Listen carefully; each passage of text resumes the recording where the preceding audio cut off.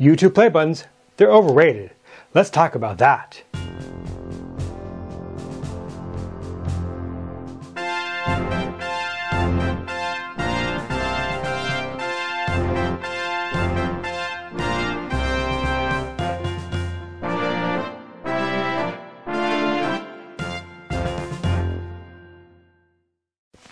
Heard me correctly, the YouTube play buttons, they're overrated.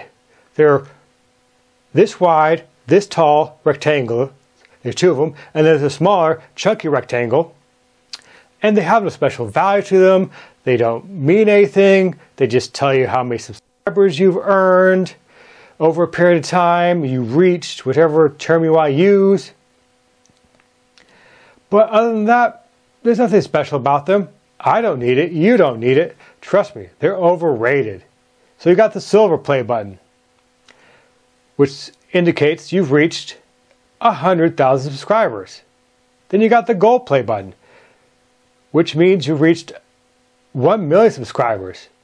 Then you got the diamond play button, which means you've reached 10 million subscribers.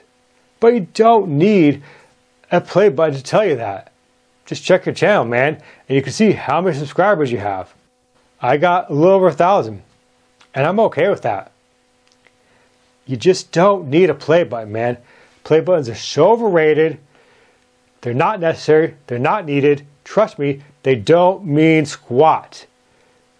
In the grand scheme of things, they're nothing. So trust me, don't strive for one. Don't chase after one, because they're just not necessary. Well, if you made it this far in the video, I want you to leave a comment down below using the secret word of the day. April, leave a comment down below on what your thoughts on this topic is. Well, bye for now. Don't forget to subscribe, like this video, share with your friends and family, and I'll see you in the next one.